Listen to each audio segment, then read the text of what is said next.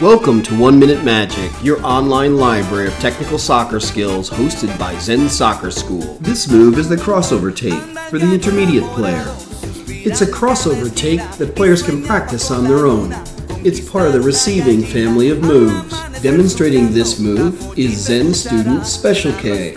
Now let's see how it's done. Check to the oncoming ball, take it with the outside of your foot, and then cut it across your body with the inside of your foot and explode in the new direction. Practice this move to perfection. Add speed and deception to make it even more effective. Now let's take it back up to gain speed. When practicing technical moves, players should always imagine they're up against a defender in a big game. This helps the player remember the move and use it in the match. Try all the skills in our technical library and make them part of your game. And remember, even the best players put hours of training in to perfect their trade. So keep kicking.